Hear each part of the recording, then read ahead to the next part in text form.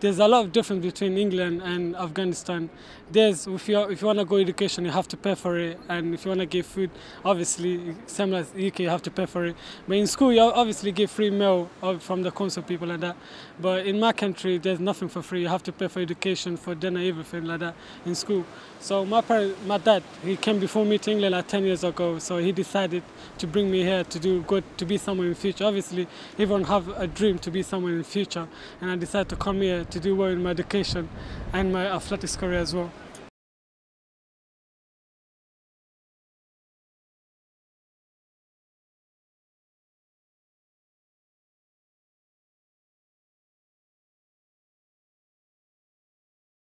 To be honest, I was struggling for 1 year because I thought, oh my God, how am I going to talk to these people? I didn't speak no English. I didn't even say, I had to say hi to them and that. But when I went primary school, I started year 4. So I went there, they treat me so good. They said, don't worry about nothing. We're going to help you to teach you how to speak English, how to carry on with your friends and stuff like that. And I came here to start primary school. They involved me in sports, therefore my primary school teacher think I was fast. So they chose me for athletics and I won a lot of medals for them. Then I had to give up football because I was individual sports. So anytime my team lose, I had to fight someone. So because I couldn't blame myself, so I had to fight everyone. So then I left off football, then for athletics. I don't think he would have seen out his first year in school. I think he was quite close. He'd had a couple of skirmishes with a few other students, and and struggled to actually see the wrong in anything that he was doing actually. And through sport, through teamwork, through working with various other sports people and our department. As I say, he did football. He loved football. Got into a few issues with football at times as well, and is probably more of an individual sportsman. But he likes to talk to other students. He works with the younger students quite a lot. From what he's learnt from us, he's transferring on, and Lisa's been a real influence in his life as well. So no, I don't actually think he would have made it through school actually, and without the influence of sport.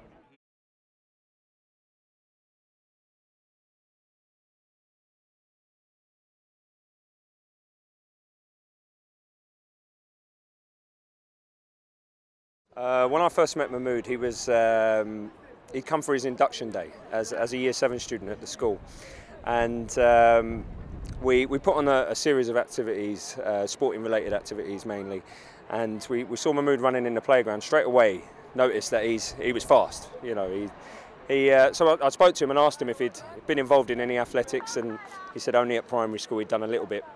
He hadn't been at primary school for very long because he'd come from Afghanistan. But my impressions were that he was a very lively boy.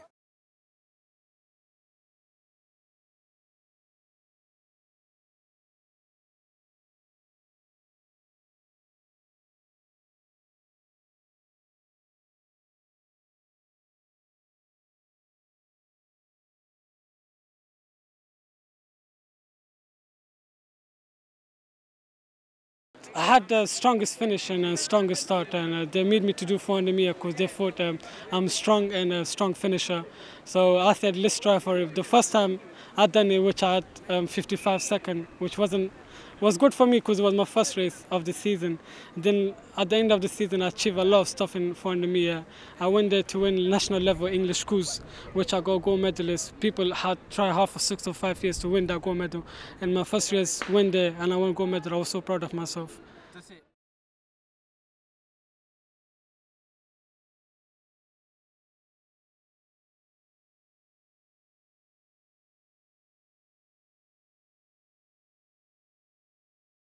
I was thinking, when I gave up, I was thinking, I was like, listen, all these athletes winning the gold medal, like Usain Bolt, Mufara, Iwan Blake, and that stuff like athletes like that, they didn't win because they didn't want to be so fast. They trained for it. Obviously, they trained from my age up to now. These days, now they look at them, they're winning gold medal, they're legend now. Obviously, I have to do the same thing to reach my target. One of the biggest things, one of the most difficult things I found for Mahmood is losing a race. It's incredibly difficult for him. So we sat down and we watched Usain Bolt losing races, which was useful for him to have a look at, coming 5th in races and finding it difficult. And actually every time he had a step up.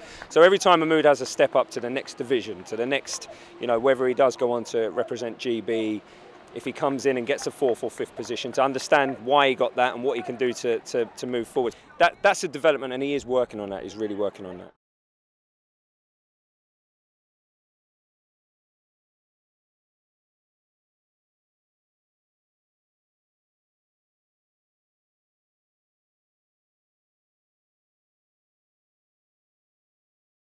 you know, that makes our job worth doing. And Mahmood's incredibly special to us, just like all of the other students.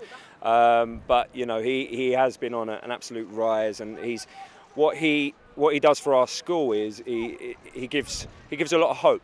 And actually, it's a case of, right, he can mentor other students in the school. He can look at challenging year 7s that we've got at the moment, who are finding the transition from primary or the transition from another country a real difficulty, and he can be an influence on them and actually be a role model.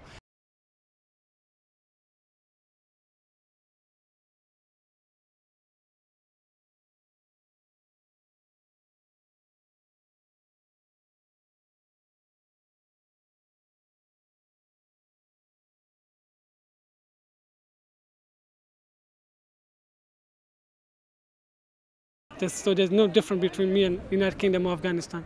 So whoever I like to represent, I will represent them. My proper aim is to go and compete in 2016. If not, then I'm looking forward to do in 2020. Hopefully, if I made it to Olympic 2016, I will be so happy.